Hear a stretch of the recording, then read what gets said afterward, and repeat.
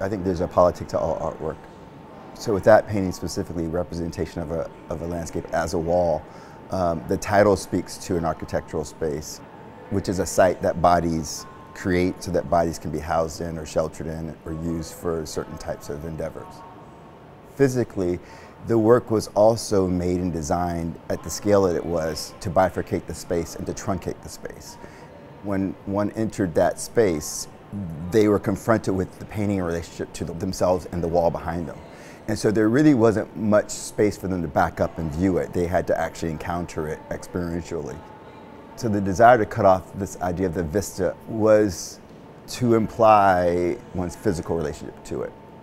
I think the abstraction and the palette perhaps is where one can think about what is happening on the land as one is also confronted by it and having to be aware of one's presence with it. At least that's the thinking.